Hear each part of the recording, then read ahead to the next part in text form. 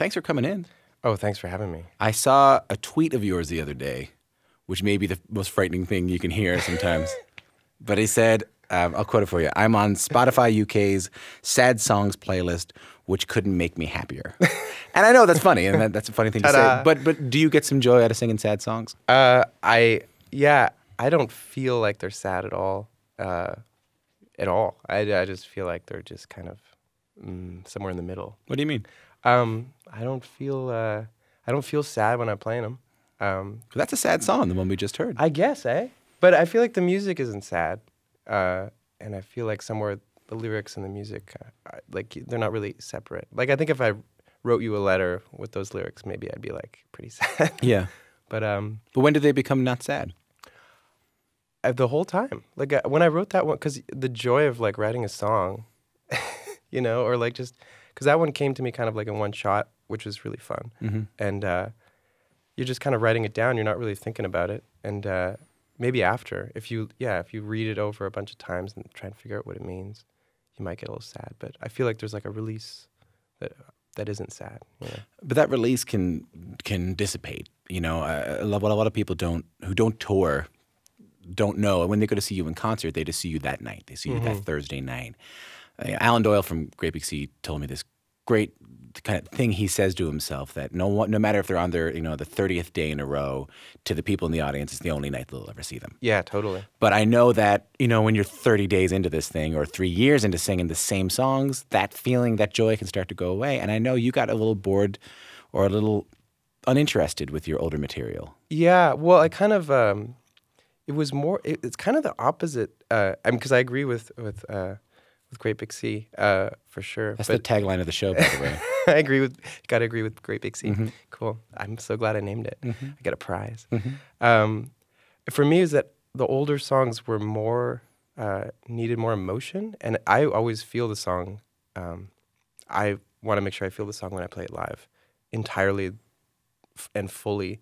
So I'm not like, I'll just kind of phone it in. I have to like feel it. And that's what was hard about these older songs, is that some of them, I didn't feel the emotion anymore. Like I didn't, not that the song didn't work, but I was like not meeting the song. Like the song had its own, it was just how I felt when I was like 23 or something. Right. You know, and then I was like, and the song was a bit narrow. Like it's like there's a doorway into the song, and if you feel that way, you can get in. And if you don't feel that way, like you don't fit through the door. And so I kind of was like having to cut songs from my set list where I was like, I don't know if I can play this and be present and like be in the song so that people will recognize the song or get what they need from it. And these new songs, always the new songs are the best ones. But I was going to say, because that kind of problem can inspire new music. Where were you when you were making this new record?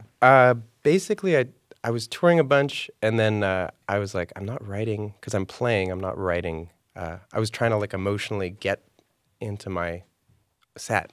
And so I wasn't like being the me of the moment, Yeah. I don't know if that makes sense. No, but for writing, I'm trying to figure out what you mean here. Well, I kind of was like, for me, like playing at the time, like I was like kind of trying to remember who I was to play the songs. Right. Okay. And so it was like, I wasn't really caught up with, it's kind of pretentious, but anyhow, I was like, I wasn't caught up quite with where I was at. And so I kind of took a few months off and just kind of like stayed in my apartment and played piano for a good chunk, and then just like saw what kind of came out, and it was like a bit more, songs that where the door was a bit more open, where like when I played them, I could feel different emotions and play the song. But you weren't just staying in your house and playing piano. You were also going out and you played some covers. Is that right? Yeah. You're playing Ray Charles, Tom Waits, Bob Dylan, Kendrick Lamar. What were you getting out of playing other people's songs that you weren't getting out of playing your own? Well, you don't think about anything other than playing music when you're playing a cover, right? You're just like, even like,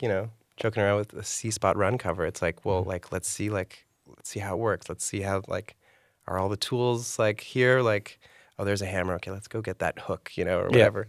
Yeah. And and then you just kind of figure out what feels right. It has to feel good. And ultimately, that's all you're chasing. And when you're working on your own song, sometimes you forget that it's supposed to feel like something. Sometimes you're like, it's got to be true, and it's got to be, I've got to hit this and I've got to hit that. But when you're doing a cover, you just kind of like let the song talk to you and just see what it has to say. And that's really fun and And does that help you write new music? Oh man, yeah. For me, like listening to a song and knowing it really well, that's one thing. But if you learn all the lyrics and I mean like learn them, like you have to play it for like a few hours and then like sleep and then it get really deep in your subconscious. And then when you play it, you can kind of connect with the song in a real way. Yeah, you can't think about it anymore. Yeah. You can't think about what the words are, what the chords are. Yeah. It's got to be, then you can go to the next place. And then what happens is, it's kind of, I think Tom Waits says, you compose what you excrete what you eat or something. So, and of course. Oh, yeah, right. Yeah, something like that. Yeah. And it's kind of that, like all of a sudden, and I've seen it with like friends of mine who are musicians, like they go do some covers and then I'm like, oh, there's that little riff that like is in a new key, different tempo, and you don't even know you're doing it. And I don't say anything, but I'm like, you learned, you ate something really good last week, and now it's in your song. Well, Stephen Van Zandt from Bruce Springsteen's band, Little Steven, his whole thing, he gets a bit grumpy about it, but his whole thing is that in the early days of the E Street Band, they got up and they played covers every single night for years. Yeah. And then when it came time to write their songs, they knew how to do it. They understood. That's CCR. I don't know why I was about to explain what CCR was. Creedence Clearwater Revival. Yeah. I don't think you're allowed to say CCR without saying Okay, Creedence cool. Clearwater Revival. But I mean, they were a bar band like in the South for like, I don't know, like 3 or 4 years. I may be extending that, but without any of their own songs. So they knew what worked every night, what got people crazy. And if you listen to their songs, it's like guitar, bass, drums, vocal, nothing else. And it's insane. Like it's killer. Everything is killer. And, same thing with the Beatles. Like it's like all these people that like figured out, because also when you're playing a cover, it's also you're discovering what connects with you. You're not playing any cover. You're playing the ones that like get you, and you kind of want to find out why. And you kind of discover who you are by like what touches you. What song that you covered did you learn the most from? Had the most impact on you? I mean, I wish it was like that. It's kind of like all of them. Like I got really in deep with like playing this Kendrick song. Kendrick Lamar. Yeah, and yeah, he's just amazing. His lyrics are fantastic, and like his sense of rhythm is like, or I guess I should say flow, is like, is amazing. It's unparalleled, yeah. Yeah, and so it's just kind of like, okay, let's see what's going on here. And like, and then you just it just kind of subconsciously works on, how maybe you're going to phrase something in the future. Yeah. Also, there's this Bruce Springsteen song that a friend of mine taught me, Dry Lightning, off of Ghost of Tom Joad. I don't even know that record. Yeah, well, neither did I. And he's like, you don't know this one, you're going to love it. And his name's Gregory Alan Isakov, going on tour. Yeah. He's amazing. Yeah, incredible singer. Yeah, and so that's correct. That is so true. And and that song, that's maybe a song that I think that's the one that I was playing on tour with him, and then when I got back, I wrote Vancouver Time, and I didn't try and see if the melody was aped or anything. I didn't want to think about it.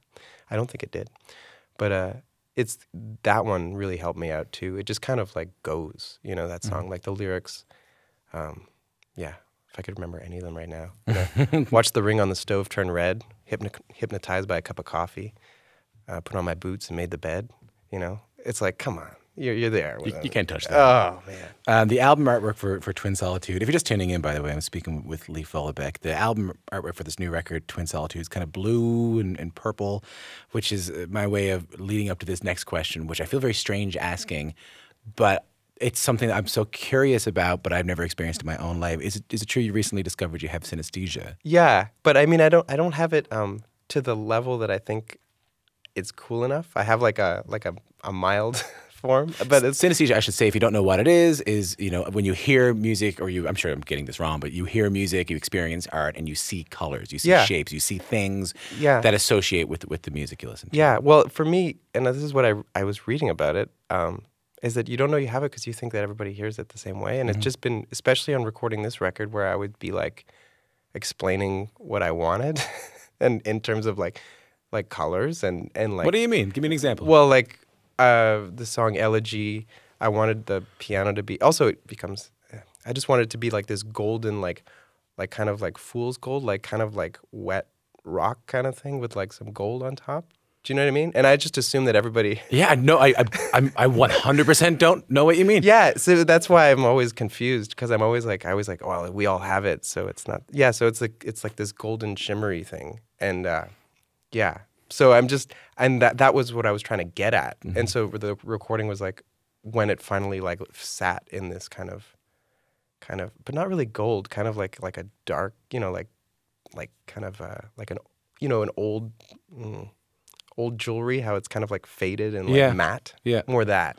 And so you know, like, no, but I don't like so. But I find it so fascinating. I have a friend of mine who he sees a different color for every Beethoven symphony. Oh yeah, yeah, yeah. Well, and I find that, and the girls that did strings on my record, their name is Chargot. They live in Atlanta now. We played one of their tracks not too long ago on this show. Yeah, we did. Cool. Yeah, amazing. Who did we have on? We had someone on.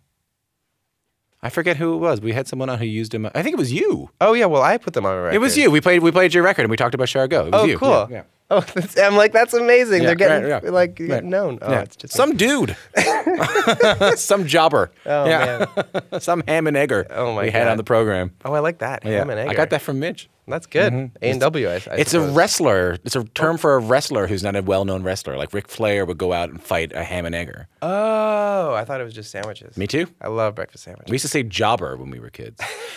So anyway, Chargot. Let's go back to Chargot. Yeah, sure. So I said my friend, he sees Beethoven symphonies in different colors, and Chargot the same way? Well, yeah. Well, the violin, so it's Charlie and Margot, and then Charlie was, all of a sudden we realized that we could just talk about color when we were like arranging the string parts. So I was like, oh, this is amazing. And then she asked me, she's basically the one that made me realize that like, she's like, oh, you're like me, nobody gets it. And she was like, tell me, what color is jazz to you most of the time? And I was like, brown. And she's like, I knew it. You know, and it's like, oh, so you guys have the same synesthesia? Not completely, but it's the same. Because what happens, and I thought, that's why I thought, anyhow, it was like for jazz, not all of it, but like Miles Davis, like kind of blue, the modal stuff is one color. And you know what I mean? So then it's like really easy to listen to. I don't know. It's kind of weird because it's not that fascinating. It's yeah, fascinating. But Sibelius, the composer, the Finnish guy, actually, Pancakes. Sorry, I should point out, Leif and I were talking about pancakes, and I'm about to go to Thunder Bay. Pancakes in Finnish pancakes in Thunder Bay. Apparently, I think I need to do. You got to do it. All right. Get a sauna. But yeah, he's like maybe the composer that I connect with that visually the most. And so it's got this concerto in D minor that I heard one time, and I was like, finally, like classical music that makes sense to me. It's all white and like a little bit of blue the whole way through, so it's like I can hear all the notes properly. And then I was like, I'm gonna look it up, and he had synesthesia too. How about that? Wow. And I was like, that makes perfect sense to me because I don't like too many colors. Otherwise, like it gets confusing. You can't hear properly. It's not that bad, you know. But it's like when I'm focused listening, yeah, it's like you just see in your mind what's going on, like visually, but it's like kind of weird. So this song you're about to play, All Night Sedans? Yeah. What does this look like? Well, on the recording it's different because the bass and the bass drum have like this like bluish dark thing. No, I'm with you. Yeah. I'm with you 100%. Yeah, but it's also bluish bass drums. Yeah, and like kind of dark green, and but the piano, it's an A flat, and A flat is like a key that is like. It's hard to describe, but like A is like a really bright yellow, but A flat is like more of that tarnished. Yeah, actually, it's the same color as the Elegy song. That's why. All right, let's see if we see any of these things, and if you do, drop us a line. q@cbc.ca. We want to know if you have synesthesia, if you see anything during this next song. Thanks a lot for coming in. Oh, thank you for having me.